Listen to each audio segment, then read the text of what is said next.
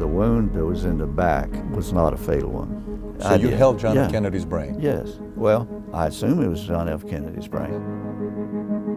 When the body first came in and you saw it, did you notice anything out of the ordinary? There's a portion of the brain here that was missing.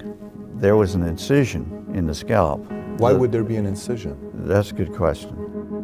The throat wound probably would have come from... Over the bridge? Probably right off of the railroad. What's your opinion on Lyndon Johnson? Who were the two people that benefited the most? Him and...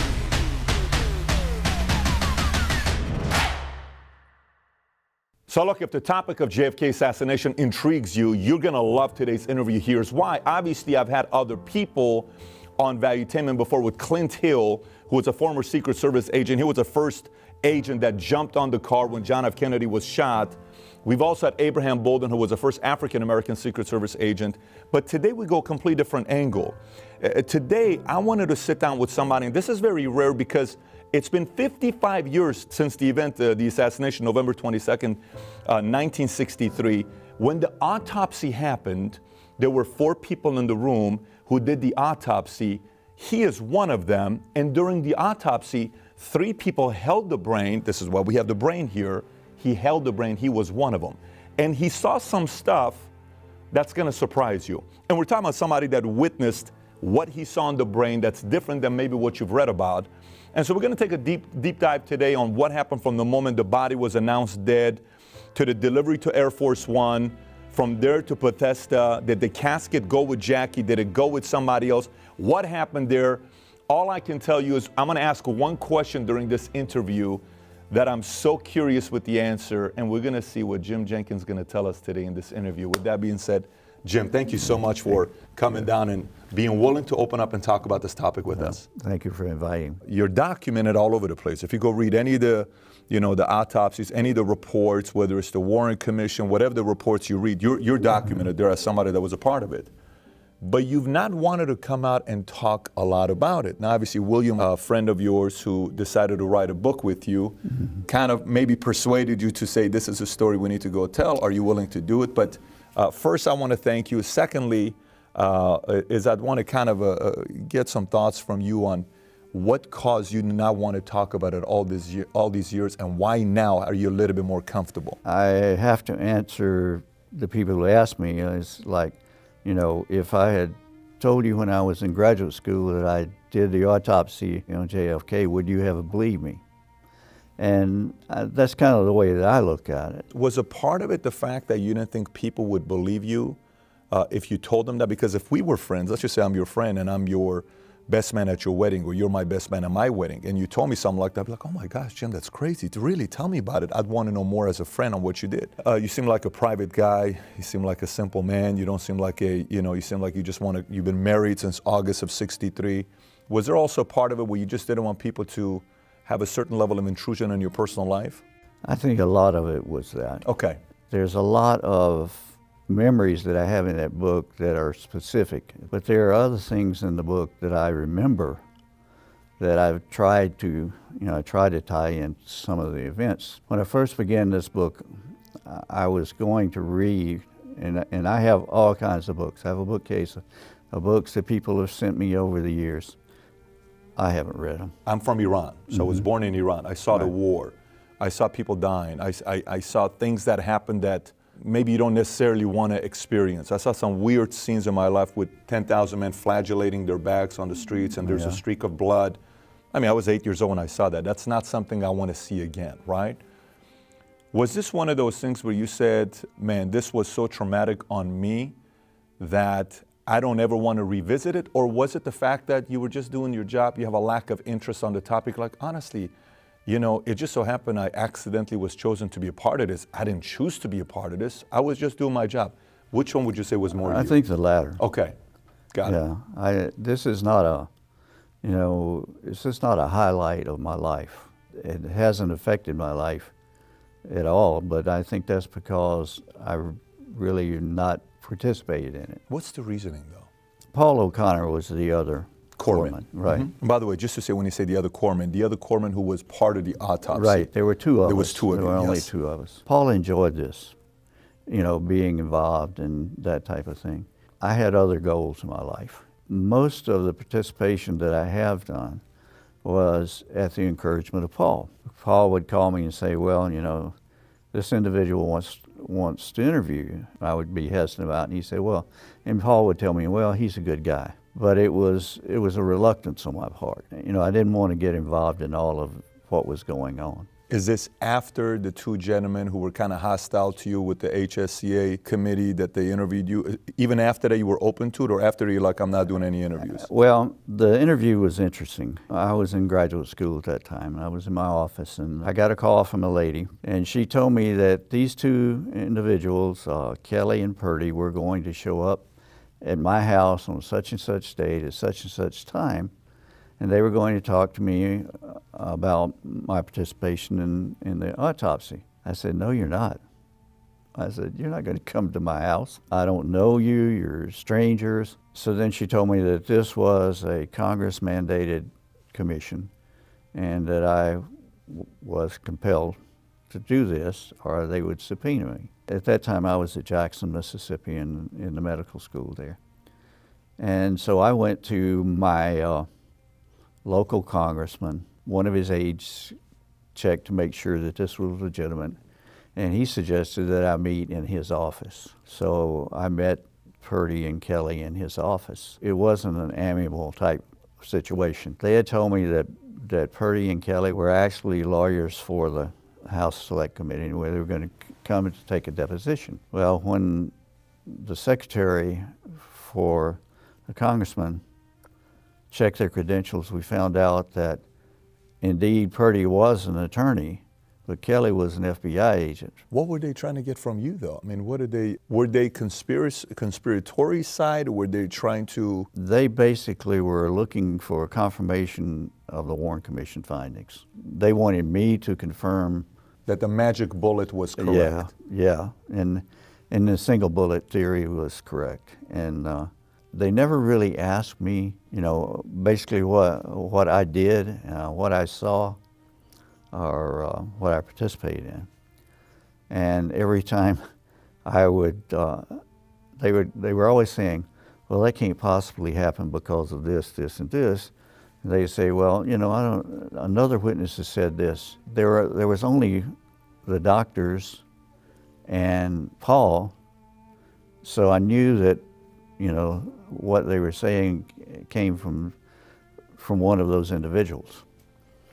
And this was... And you knew that in a moment based on the questioning. Yeah, because see, until Paul called me and talked to me about this interview, or this deposition, I really had never discussed the autopsy with Paul. And so wait a minute, so after the autopsy, you and Paul didn't have a debrief, you guys didn't talk about it, nothing ever? Oh, no, because we were given orders. You know, we were given orders by the Secretary of the Navy and also by the Department of Defense not to discuss it. So the only reason you were open to the House Committee coming to you is because it's coming from Congress? Well, so that and plus that was the first time they rescinded the orders. Got it. They sent us letters rescinding the orders. When they interviewed you, did you get a feeling that they were for what the Warren Commission came out and the results, that's what they said, or were they against it to try to get conspiracy? Were they kind of trying to get the check mark from you to say that he also agrees that what they said in the Warren Commission is accurate? I believe that's, I mean, Okay. that was my feeling. Did you watch JFK movies? Did you watch the interview? Did you watch anything? So you didn't, No. till today, you don't watch or follow any of this? No. You've never been to the Dealey Plaza before? No. For 55 years, you have fully disconnected that part of your life to not have to be tied to it. I was actually surprised about the passionate interest that people had in this after the 50 years.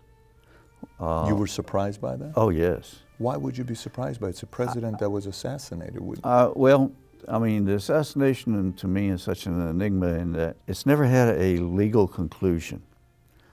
the conclusion has always been political. Would you want to see a legal conclusion? Yes, I'd like to see Would you participate in a legal conclusion? Yes. Oh, so you would be? Yeah. So it's not the fact that you're just trying to set it aside and not do anything with it. So you would like to see, like, you know, I think it was 1995 when they came out with the ARRB, when they came out and they wanted to reinvestigate and find out what's going on, and they went through certain things.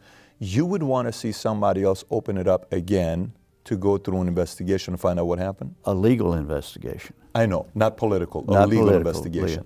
But everything, even the Record Review Board, which is what you're speaking of, it had restrictions. When the Clark Commission was there, all of the people appointed to the Clark Commission had ties to the government. They had obligations to the government. The pathologists that reviewed the case and so forth are the doctors. I'm not sure all of them were pathologists, but they had ties to doctors. They had grants. They were participating in federal projects and that type of stuff. And the ones that probably would have been more objective, certainly people like Dr. Sarah Weck, after the House Select, they were kind of excluded. They were all pushed away. So there's never, in my mind, in my opinion, there's never been a real objective committee or anything that's delved into this. Why do you think? Why? Is it because if we found that, we would all be... Well, I think that that gets into some things, and I'm only judging. I can only judge by the autopsy, and there are vastly more people out there that know more about anything outside that morgue than I do. But it just doesn't make sense that what we saw at the morgue, what we did at the morgue, and what I participated in, like the brain. You know, there were 2 FBI agents that said there was no brain. Paul said there was no brain. But yet, Dr. Humes took a brain out of the cranium, handed it to Dr. Boswell. Dr. Boswell and I went over, and I knelt down, and he gave me the brain. I turned it upside down and put it in the sling. You did? So I you did. held John F. Kennedy's brain? Yes. Well, I assume it was John F. Kennedy's brain. Well, that's one other part, right? So right, but you know, as the book describes, and that I don't know if I've been asked many times, was it John F. Kennedy's brain? Do you think it was? I really don't have any way of knowing, and neither does anyone else, unless somebody who really participated in you know, covering up some parts of the assassination can come forth and say it. Now, I'm also pessimistic in that, since there's so much stuff that's come out that if I relate it back to what I saw and so forth, there's always a question about it. It sounds like you believe it's important for us to know the truth on what happened, but you also believe that if it's a government investigation being done, whoever's involved on the inside, if it's only the government controlling it, not on the other side, we're only going to get the answer from somebody on the inside. Well, for instance, I've worked with a friend of mine who's a neurologist. I've tried to be allowed to go into the archives and review the photographs and the evidence that they have there. I've been denied, but yet he was allowed in, and to see the x-rays and so forth. Now, those x-rays I participated in. I actually helped position the body and so forth on the first set of x-rays that we did. I remember the first photographs when the head was first unwrapped. They took photographs all during the autopsy, and I was busy, so I really wasn't paying much attention to that. But the photographs from the Fox photographs, they're strange. But let me ask you this, because you said you didn't have interest, but why were you asking to want to get the photographs? Was there a moment where you kind of felt obligated to want to find out again some answers? Because it sounds like there's a little bit of conflicted, the willingness, the desire, and also at the same time wanting to stay away. 3 years ago, I committed to writing this book. And all of this has occurred within that time frame. So you asked for the photographs in the last 3 years. Oh yeah. So your desire to want to go deeper on this is the last 3 years. Well, I have talked to, like I said, a friend of mine, the neurologist, and he and I have discussed what he saw in the archives and what I remember seeing, or what I actually participated in and remember seeing. We've come to some conclusions, but not really things that I would consider to be emphatically true. Okay. As far as participating in this, 3 years ago when I finally agreed to do this, if William would furnish, because I'm basically been in medicine and science, and I'm not a journalist or a writer, and he agreed to help with it. Then his first suggestion was that I needed to start reading the material. I started a couple of books, but then I began to realize that if I read all of this material, then I may have a little brain melt, you know, and it might come in because, you know, 50-year-old memories are difficult enough to begin with. So I stopped doing that, and then I began to talk to the people that I knew were at Bethesda, not necessarily in the morgue, but were at Bethesda. And then I was fortunate enough to be able to talk to the honor guard people, a gentleman named Dennis David, who was in charge of a detail that actually... He was an E6 who became an officer later on, and he served for 11 years, I think. Right. Yeah. What did he tell you when you spoke to him? Well, he and I talked about the unloading of the body from the black hearse. Dennis gave me more of a time frame than anything else, because I was in the morgue actually from about 3:30 in the afternoon to about 8, 9 o'clock the next morning. You knew the body was coming? We were told the body was coming, yes. Would you mind us going through the timeline of what happened from the moment they found out he's dead to the moment, because that's where the challenge is with this story, right? I mean, you did the autopsy stuff, but the challenge for me when I look at it, I'm a numbers guy. So first they find out he's dead. Boom, check mark. Then they say, let's put his body, they wrap him up in they put him in a really nice casket. They take him to Air Force One. That's number 2. Lyndon Johnson's waiting there rather than going back to DC to have the body being delivered to the plane, which is kind of a little bit wild for that. Gets to Air Force One. Then they fly back to Bethesda, DC. They land. They take that nice casket and they put it in the automobile that Jackie Kennedy is riding in to go to where you're at, the morgue. They arrive actually at 7:30, but the body doesn't come in 7:17. And the body doesn't come until 8. And the challenge that I'm seeing there is another automobile delivers a casket that's used for Vietnam veterans back in the day. It's just a cheapy type of casket that apparently they took John F. Kennedy and they put him in a body bag and they put him there. And that was brought to you guys at around 6:30, and you had an hour and a half before 8 o'clock. So that's the part that's conflicting here. See, and again, too, I really don't have any insight into that either. But the report, you read the Beaujean report and all of that, the numbers, him and Dennis David's timing. And see, and this, I had to have a timeline for this as I was writing it. I had no personal timeline because, you know, all I saw was the body being brought in what I considered to be a shipping casket. That was striking, and the fact is that it was the president's body in that such a ordinary plane. You saw that? Yes, I did. You saw the shipping casket? Yes, I did. And that's not typical protocol to put a president in a shipping casket. I wouldn't think so. You witnessed that yourself. Yes, so I saw. Check mark, not time, but you saw that part. Yeah, the casket came in. It was brought in by people. They were in business suits, and there may have been a couple of military officers with it. But they were brought. It was brought in, and it was brought into the morgue proper, set down on the floor. Paul helped them take the body out, and they put the body on the table in front of me.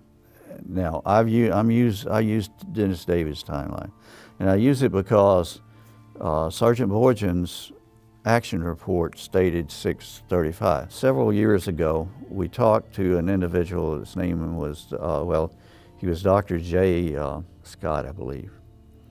And he's told us that he was the officer of the day for the Bethesda Hospital. During the conversation with William Law, William asked him what time the body came in, and he immediately said 6:30. So I took Sergeant Boyden and Dr. Scott as collaboration for the time that Dennis quoted. And then I used that time as a timeline for the autopsy. At that point in time, I had memories, but I wasn't quite sure of sequencing of them. And then over the 3 years that I've been writing this book, I basically just write sections and certain things and so forth, and then each section will begin to support or ask or create questions about that particular memory. The timeline that I use, like I said, is Dennis's. That timeline gave me the ability to say the body was here at 6:30. When the body was put on the table, everybody was asked to leave. The body was on the table, still wrapped into sheets. The head and the body was separate. And then Dr. Boswell left the morgue for, I don't know, 15, 20 minutes maybe. And I just assumed he was going back up to the lavatory to, talk to Dr. Humes. And while the body's in front of you? Yeah, the body's in the morgue with Paul and I. This is what time? I assumed that had to be somewhere between 6:30 and 7 o'clock. If I say it took him approximately 10 minutes to unload the body from the hearse and bring it to that, because see, Dennis and his group, or his crew, they did not bring it into the morgue. They brought it to the morgue door, according to Dennis. And then someone— From the back? Yeah, and somebody took it from there. The morgue was set up where there was a little anteroom that had coal boxes where we put the bodies to me. And then it came into the morgue proper. So let me ask you, from the moment it was delivered to the morgue from the back, not the one with Jackie Kennedy that arrived around 7:30 to 8 o'clock, I'm talking the one that arrived early. From that moment where it showed up in that cheap casket to the moment where you saw it, what was that timeline? I would say probably no more than 5 minutes. Okay. Because you just was unloaded onto the dock and then brought in through the double doors, and then morgues immediately to the left. As soon as it came through the door from the anteroom, then I saw the casket. And that's what I remember. And the reason I remember that is the fact is that it was such a plain casket, and that struck me as being that the president's body would be in a transport casket. Now, this entire time, Jackie's thinking the body's in the ornate casket that she is driving in, that's the one that's being delivered. I really, on my part, that would be conjecture or speculation. Got it. And I'm not comfortable with that. We're getting into that. Let's come back to when the body came in. When the body first came in and you saw it, did you notice anything out of the ordinary? The body was wrapped. The head was wrapped in sheets, and the body was wrapped separately in sheets. The body was taken out of the casket. The morgue had 2 tables. We did the autopsy on the table where I was. The casket, the body was actually taken out between the back table, and it was on the floor, and it was put on the table in front of me. At that time, Dr. Boswell thanked everybody and asked them to leave, and everyone left the morgue. Then Dr. Boswell left, and Paul and I were there. We were told not to unwrap the body and not to let anyone in the morgue. And about 15 minutes, I'd say about 15 minutes later, Dr. Boswell came back, and we unwrapped the body. We left the head wrapped, and then we spread a sheet over from the waist down, and then Dr. Boswell handed me the clipboard, what we called a face sheet. It's a form where you put all scars, wounds, any surgical, traumatic, whatever. It's basically a superficial description of everything before you go to the body. We were doing that. As we were doing that, I was writing down what Dr. Boswell was telling me. It was a little unusual to be doing it that way. It was usually the other way around. And while we were doing that, just almost when we were finished, Dr. Humes came in, and he was followed by, I believe, 3 or 4 military officers. They were flag grade. In other words, they were admirals or generals. Got it. The officers went into the gallery. Dr. Humes came to the table. I'm not exactly sure when Dr. Finck came in. He was there when Humes unwrapped the head. That's kind of contradictory to what he says. I mean, his report to his commanding officer, which he said he didn't come in until the brain, the heart, and the lungs were out of the body. When Dr. Humes, he unwrapped the head, he and Dr. Finck examined the head. And right in front of you? Oh yeah, well, I'm standing at the right shoulder of the president, looking down like that. And at this point, how many autopsies have you done yourself up to this point? And how many brains have you seen? Oh, I don't know. When I started, it was married in August. We went immediately to Bethesda. I started doing in my duty. I was a student there. I had classes and so forth, but every 4th night I had duty, and we would do 2, maybe 3 autopsies a night. So I really don't know how many I had done. So you've seen a number of different wounded brains. You've seen different scenarios. Most of the things that we did at Bethesda were actually patients from the hospital. I remember only probably one other trauma that I remember is that a sailor had a night out and hit a concrete barrier. Most of the others were people who had died from that. We had drownings from Annapolis. Had you seen any other shooting? Like, had you done an autopsy where there was a... No, I had not. Got it. No. So while you're looking at Finck and Humes doing what they're doing, what did you notice? Did you see anything different? The description of the head wound that is in the autopsy report, hesitate to use the word spin, but I think it's a spin on what we really saw. Could you elaborate, please? Well, it's actually the size of the wound, location of the wound. I believe that the measurement that's in the autopsy report actually is the measurement of the wound, not of the opening where the bone and scalp was missing, but actually was a measurement of the total wound shown after the scalp was reflected. In other words, the whole right side of the head was malleable. You could actually just move it around with your hands. The skull was fractured in multiple areas from... Would you mind if we take out the brain and you kind of show to us what you mean by that a little bit more visual? Sure. Is that okay with you? Okay. Now, the description of the wound is not going to be, this is not going to give you a description of the wound itself. It's only going to be the skull. The skull is going to give you the description of the wound. This will give you an idea of what I saw the brain look like, as opposed to the extensive damage that was in the autopsy report. And this brain, the brain that I had, this should be about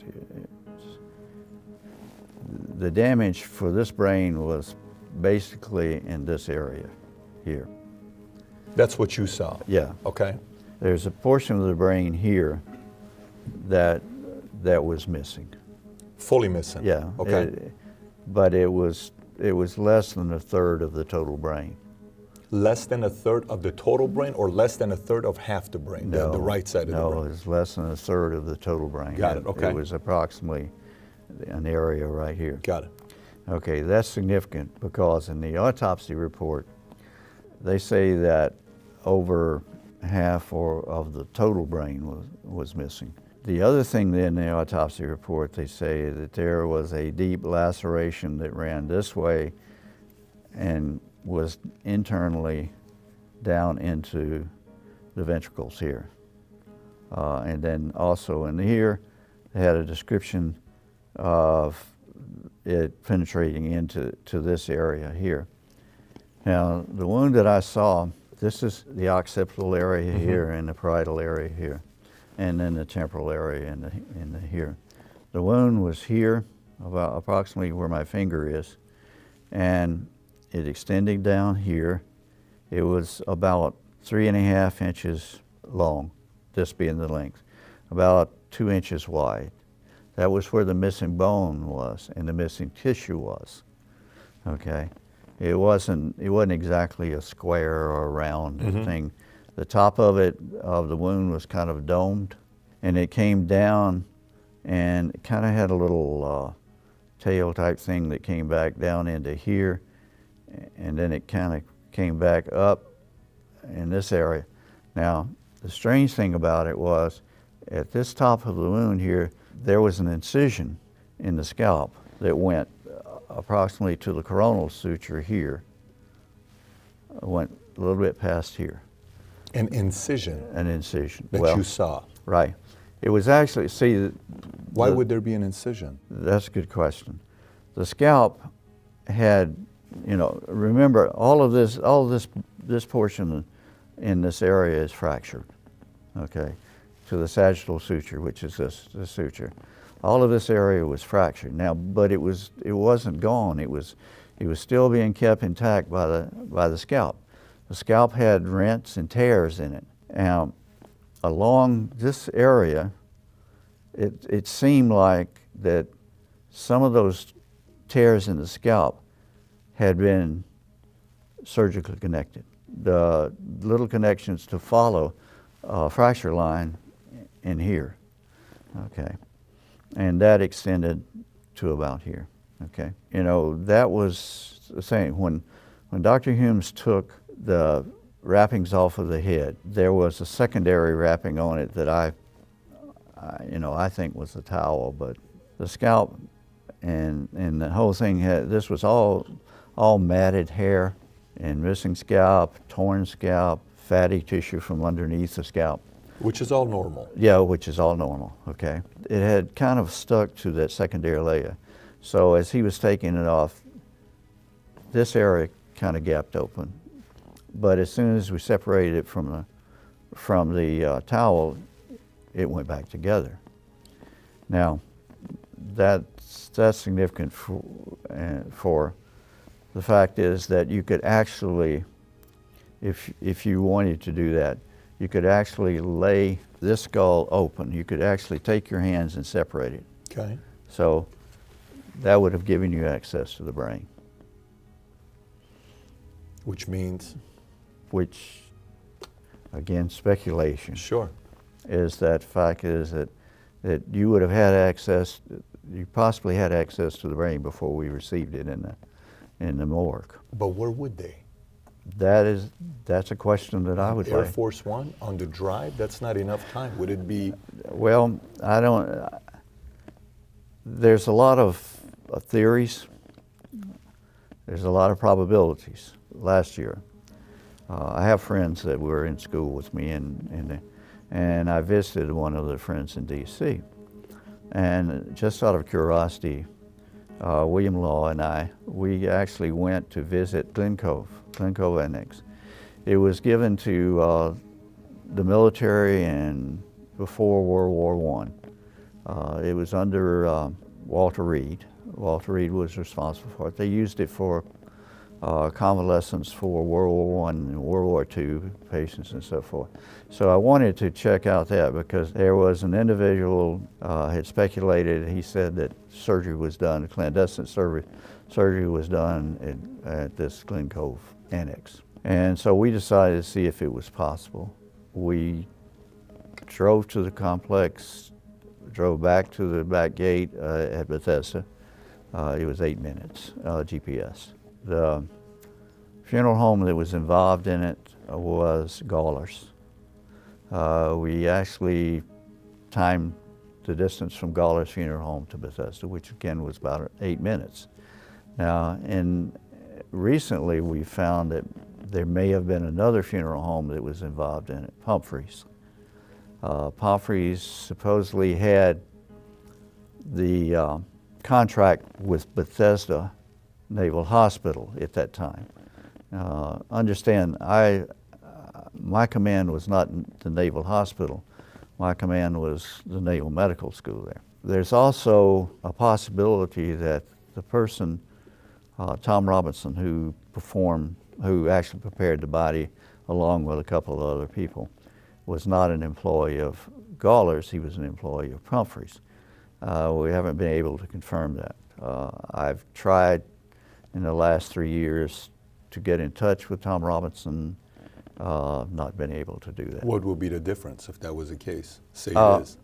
Well, I read an interview of Tom with a Swedish or Danish researcher. Tom's description of the wounds and so forth are similar to mine and almost opposite of what's in, what's being told in public and so forth. The exaggeration of the wounds. When we received the body, there were other things that were unusual. The tracheotomy that we were told it was a tracheotomy in the throat, very unusual, even for an emergency trach.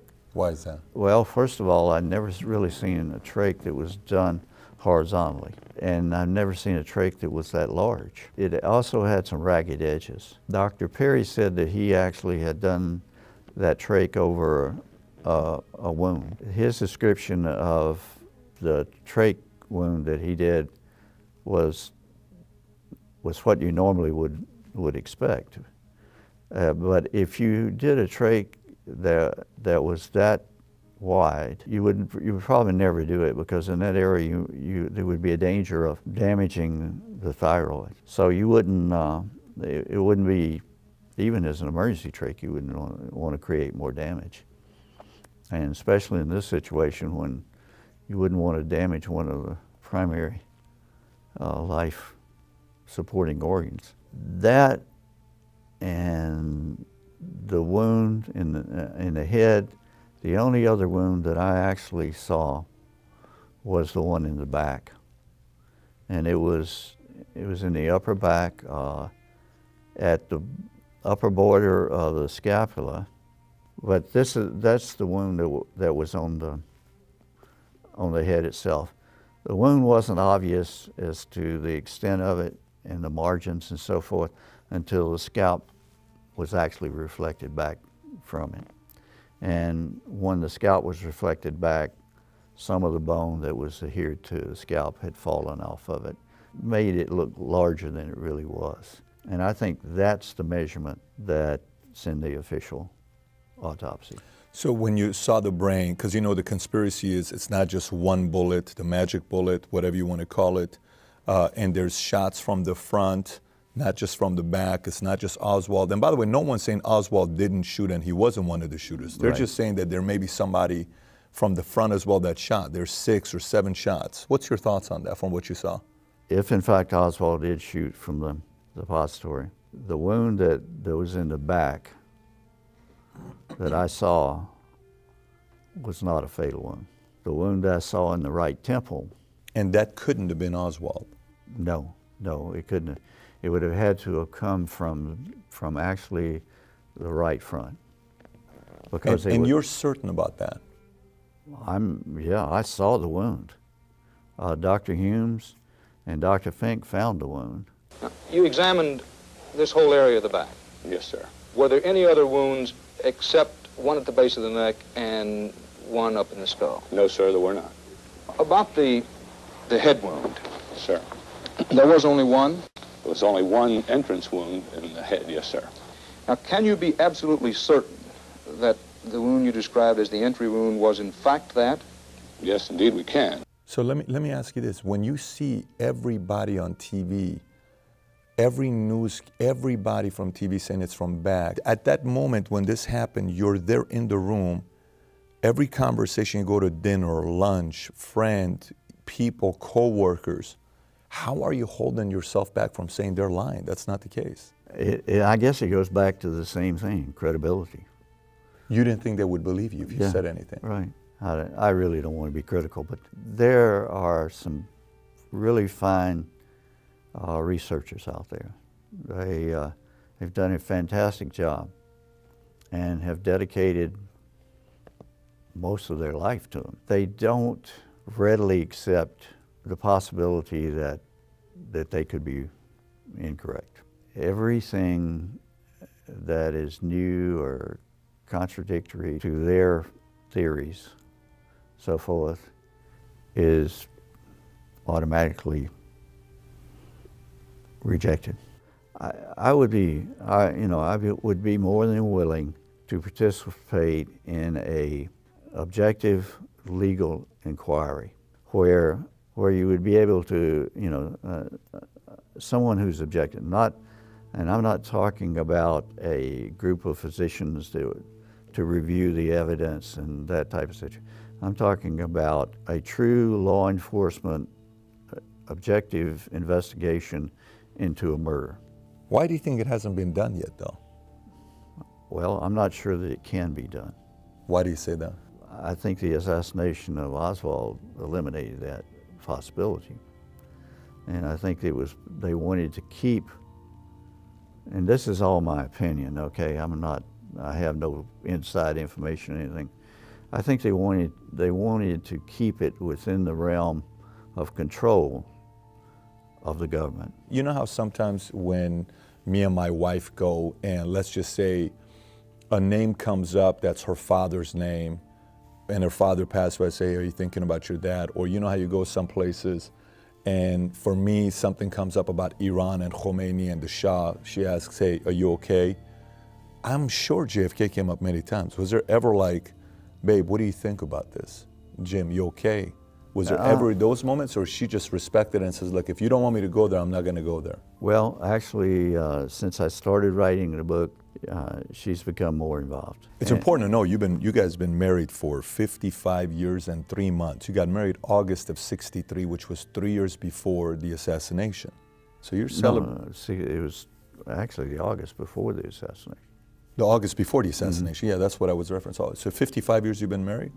55 years you've been married. This is maybe going a little bit deeper myself, and I'm just curious to know what you think about it. What is your opinion on Humes yourself? Do you have an opinion on Humes? I think Humes and Boswell and Finck, they were good people. But one of the things that everybody seems to negate is the fact is that they were military. They were in the Navy. They were all career officers. They were getting close to their retirement. My feeling is that they were given a scenario, and they were directed to actually support that through the autopsy findings. Now, I don't think that sat well with Dr. Humes. He really wasn't that kind of an individual, but he had no alternative. And that's one of the reasons I say that the autopsy, a lot of the autopsy report, is a spin on what we actually saw. The measurement of the wounds, 13 centimeters, that's almost 5 inches. That's almost 1.5 inches over what I actually saw. Now, as a caveat to that, I would like to say, I didn't measure the wound, but he did. But what I think he used, and then Dr. Boswell actually said in his notes that it was 19 centimeters. And I think what they did was that the measurement was taken after the scalp was refracted. Some of the bone had separated from the scalp and fallen in, so it had increased the size of the wound that was actually missing, where it seemed to be bone was missing. Were they being ordered? Oh yes, I'm sure. And from all the way from the top? Oh, I'm sure. So then, what's your opinion on Lyndon Johnson? Not very well. I figured. Wow, that was the entire question I wanted to ask you today. I was in San Antonio, and I lived in San Antonio, and Lyndon Johnson in San Antonio, or in Texas, was, I guess you could say, a good old boy. Politically, he was supported. He's not someone that you'd want to invite to dinner. It's amazing. I'm reading a book right now. I just finished. A good friend of mine wrote, Robert Greene, and he talks about Lyndon Johnson heavily. Oh, yeah. And he talks about how ambitious he was, to the point where he was willing to do anything at all cost to make it to the next level in his career. And how coming up for him, he would go against Hubert Humphrey, you know, the Triple H, right. Hubert Humphrey. And then he had this one mentor of his, Russell, that kind of calmed him down, and he tried to keep his motivation in. And when you read about him, there's a little bit of animosity he has towards JFK and the amount of love he got, because a lot of animosity. A lot of animosity, because he was never a great orator, and he was never loved like JFK was loved. And he was way more ambitious. It was way more important for him to become a president than JFK, because in JFK's family, his older brother was supposed to be president, Joseph. Right. And you know this because if you read history, the older brother was in war, he died as a pilot, and his father was depressed for several years. And so when you read this, the part as I get deeper into this, a lot of things make sense.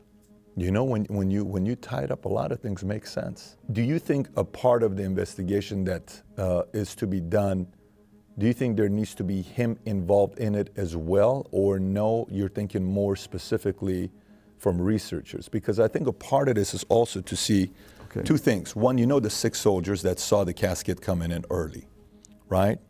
There was a couple E4s, a couple E5s, and an E6 that later on became a lieutenant. So either they're lying, which why would they? They're not being monetized. Why would they say that they didn't see it? And then the other side is, you know, why wouldn't they tell the truth? And then the opposite side is, what is the motive behind wanting to take the front bullet wounds out? What would be the motive? So would you say Lyndon Johnson would need to be a little bit investigated to see there was a motivation there as well? I would say, I guess I can answer that with a question. Who were the 2 people in the government at the time that benefited the most? Him and Hoover. That's right. Is that the right answer? Mm-hmm. Yeah. I just got the chills all over my body. Yeah. It goes deeper than that, by the way, because you have to go like 5 steps prior to him and Hoover on why Hoover. So the story goes back of Kennedy's running. I'm going to go a whole different angle here, and I'm curious to know what you're going to say here. Kennedy's running, and Kennedy's having a hard time with Illinois.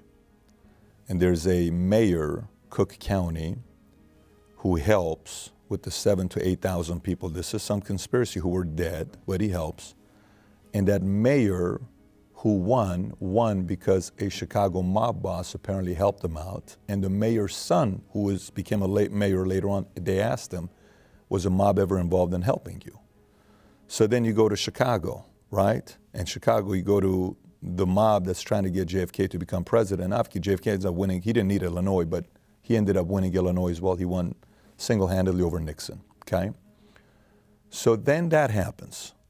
And when that happened, the mob always had Hoover not say that there is the mob. There's no such thing as the mob. And Hoover never said it. J. Edgar Hoover never said it. But because the mob had some insider information on Hoover that Hoover didn't want to become public. And I think you may know what some of those things may be. At that time, it was a big deal. And so when this whole thing is taking place, Lyndon's extremely ambitious on what he wants to be. Fastest way to become they say the fastest way to become a millionaire is to marry one. And the fastest way to become a president is to be a vice president who eliminates a president. Now, again, this is all stuff that I read and I research. And then you find out why he waited by the plane, Air Force One.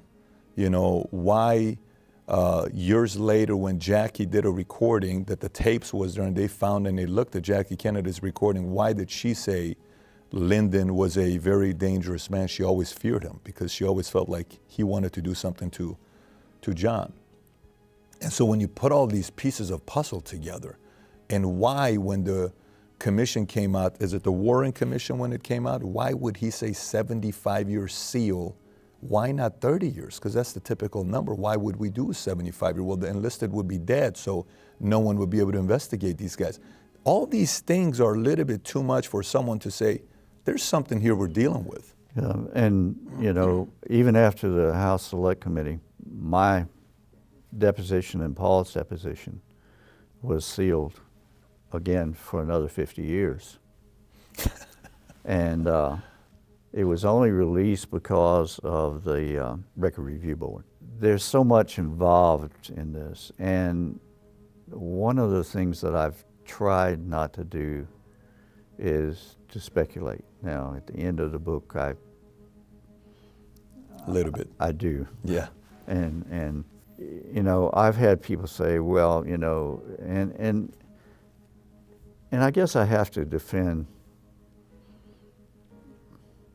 I guess I have to defend the doctors. If you were looking at a retirement and you had a family, you'd spent all your life, you know, in one organization, one company, or something of that nature, and something came and threatened your retirement, your pension, and even possibility of jail time. And you were told, well, you really don't have to lie about it, but you have to adjust it, what you know, to fit this narrative. Yeah.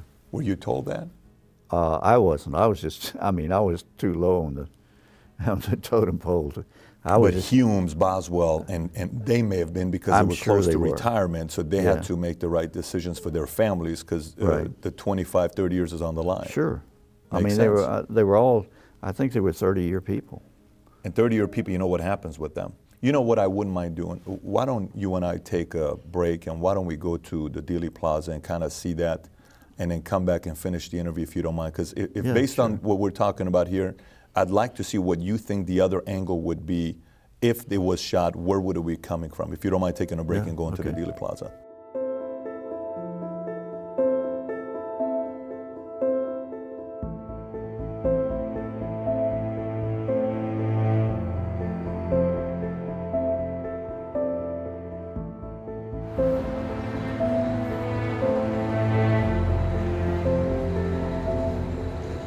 So that's the X right there. So Jim, if that's the X and the shot from Oswald came from there and you're looking at the brain, we would have to assume the other shot that you saw in the front would come from where? If we're standing there, probably from right there.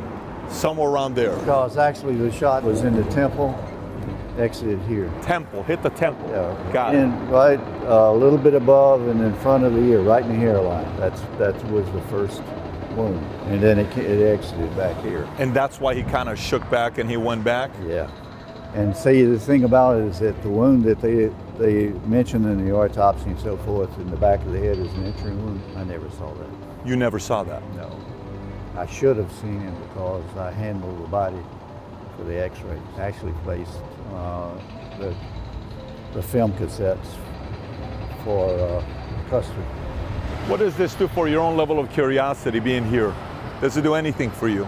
Not really. I mean, I always wanted to come down and see it. It's a lot smaller than I see it as well. Yeah, that's right. It's a place now. People all over the world come here to see this X.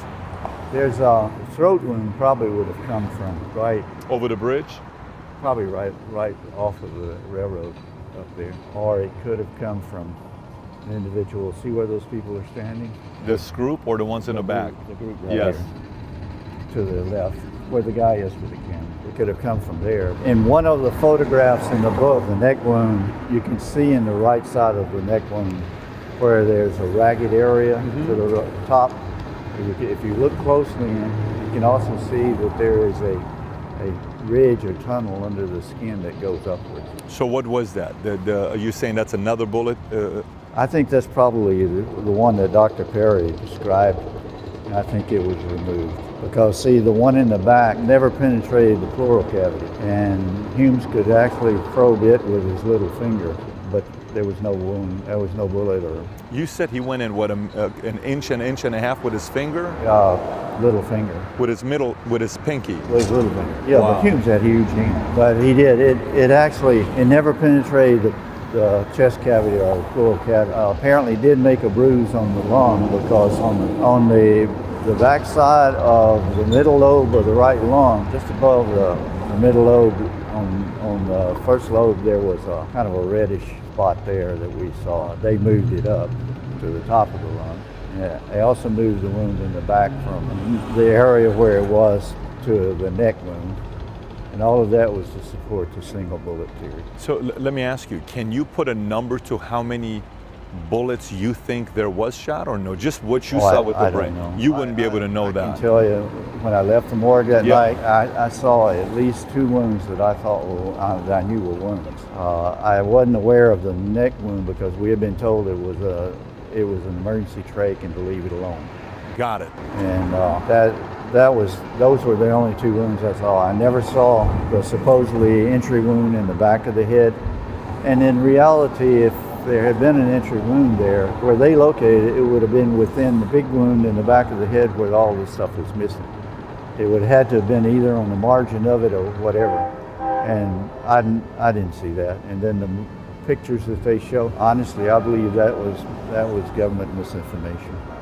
It's inconceivable to me that Fox would have had possession of those. They've been so tight on everything else. Everything's been just totally locked away, and all of the real evidence that was given to Robert Kennedy, and apparently he disposed of most of it. There's just too many questions. Well, so you're saying there's nothing really can happen for there to be an open investigation now, right? You said I don't think that the government will allow it because there's so much stuff that they still have sequestered that they won't release.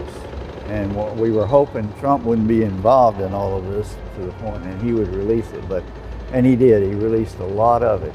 But the thing about it is, it wasn't significant stuff. it wasn't significant stuff. It was not. It had nothing to do really with the autopsy. What's the biggest worry with it? Is the worry and the concern that if comes out that it was an inside job, it's going to show the rest of the world a level of instability, a level of unstable government internally? I don't think that's the case. When the founding fathers established the country, they didn't establish a House of Lords. Now we have a House of Lords, which is Congress. So I think it's CYI. CYA, you mean? Yeah.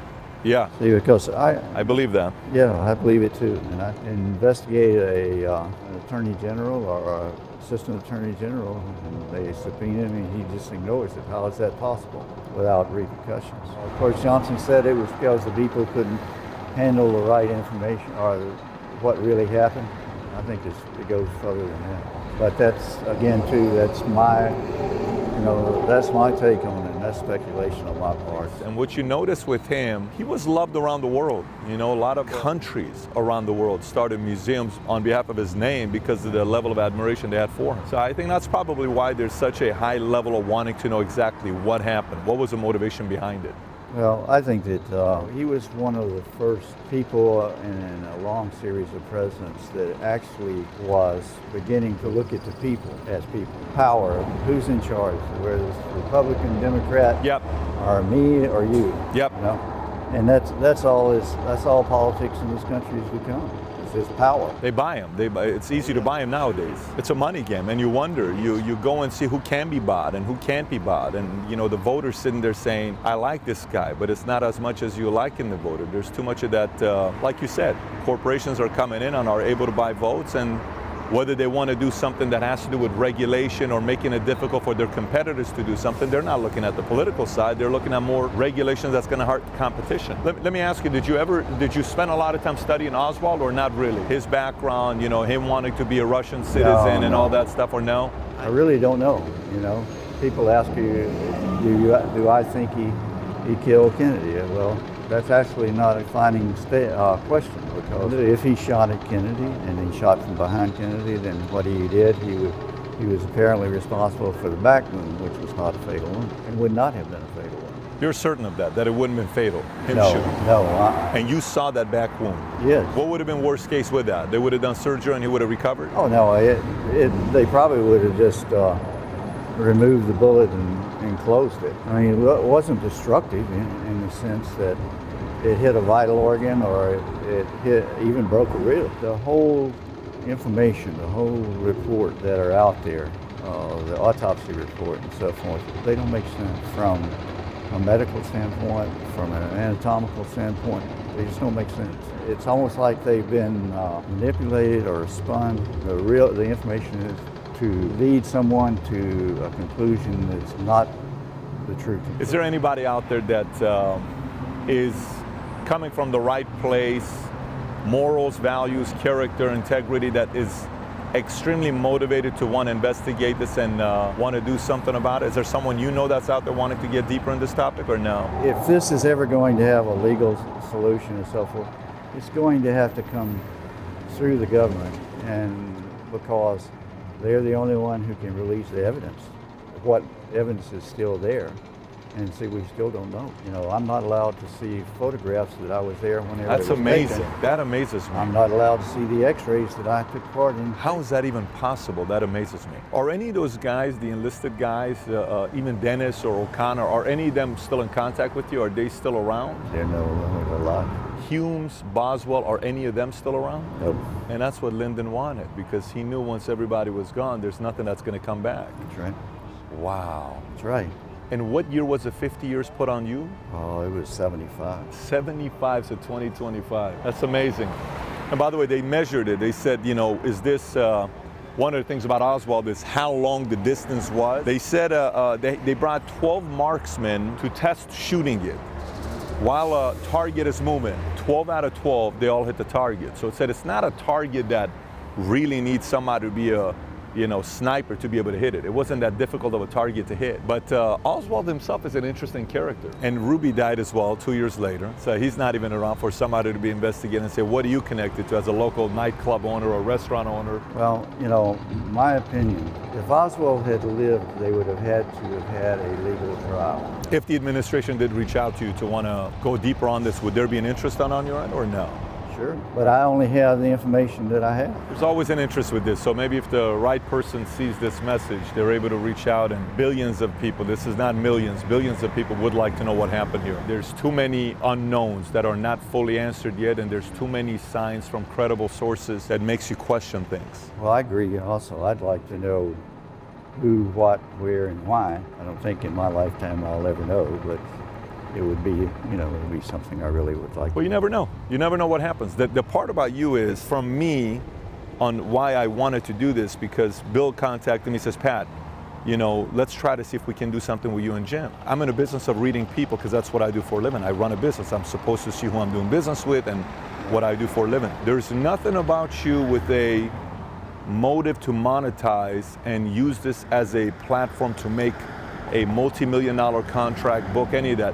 You come across as somebody that you're just trying to get to the bottom of it and investigate it because there's some unknowns, and 50 plus years later you've agreed to kind of talk about it a little bit more than before. And so, I don't know, I think there's something there. The purpose of the book is to get the information out there. You know, I guess it has to do with my own mortality. It's just absolutely unconscionable that what's being taught in schools now is not true, but it's accepted as part of history. Someone once said that history is written by the winner, and we definitely lost in this. You hear the other one, whoever controls the present controls the past. Some say whoever controls the present controls the future, right? That's true. It says a lot. Well, in fact, this was great to kind of see the perspective of something was to happen, which angle would it come from? Without being able to stand out there, it would be impossible, but I can tell you the angle from the wound in the back, it actually went down at about 30, 45 degree angle. Like this? Yeah. From the front? No, from the back. Was he like this when he got shot, or was he straight? Because he was going like this, and then he got shot. I think he got shot first in the throat, and that's what his hands came up for. What he did was the hand came up, he went down like this, and then he went back like this. And this is the shot. And you can see the tissue and stuff out here. And people say, oh, well, half his brain was blown out. They don't understand that a brain is a very delicate type thing. Once it's protected by the meninges and the skull, there would have been a lot of liquefaction, or a lot of liquid that was because of the pressure of the bullet. As the bullet entered, it created pressure within the skull cavity, and he fractured all of the side. And then where it exited, it blew the bone out. But as it passed through, it created pressure in the brain, and it's kind of like, you've seen demonstrations of people shooting watermelons. Yes. I mean, we just shot. It's interesting. We were at a place called Drive Tanks 2 weeks ago, and I was on a tank. We were shooting stuff up, and I was shooting at watermelons and a few pumpkins. And I shot the pumpkin, and the front is just a hole, but the back is a blast, right? And the gentleman comes up and he says, the best thing, and he says, this is the front, this is the back, this is the front, this is the back. He says, if you want to know exactly what this means, it's what happened with JFK. It's the same exact analogy used. I believe that.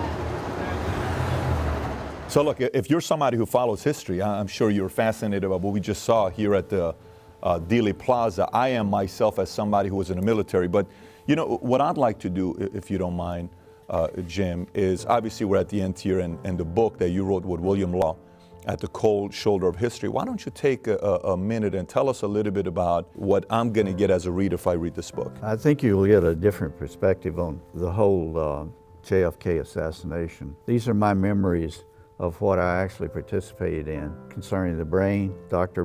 Boswell and I did the body proper, and what I observed from Dr. Hume's and Dr. Finck's examination of the head. We actually took 3 sets of x-rays. I actually helped Gerald Custer, who was the x-ray tech, place the cassettes and move the body and so forth. For the first set of x-rays, he took them, and when he came back, he brought an assistant with him. I think it'll give the reader some thought, but it also is going to require the reader to make some judgments on its own. It's going to make you go and say, Well, really? Let me go look it up. No Right. way. And let me go Google it, which I think it's great, by the way. I actually think that's a great thing. Yeah, that's the purpose. And I think that book does that. If you're interested in that topic, you, your parents, your kids, anybody, I'd go get the book, gift it for somebody, click on the link below to go buy the book. And if you haven't watched the interview I did with Clint Hill, it was an interview done about 2 years ago or so. Click on a link over here, or we're going to put the link for the interview as well down here. Clint Hill, I suggest you go watch that as well. With that being said, Jim, thank you so much for coming out. Truly, thank you for your time, and Thanks thank for you for your inviting me. courage for wanting to open up and tell the story, and as well as your service.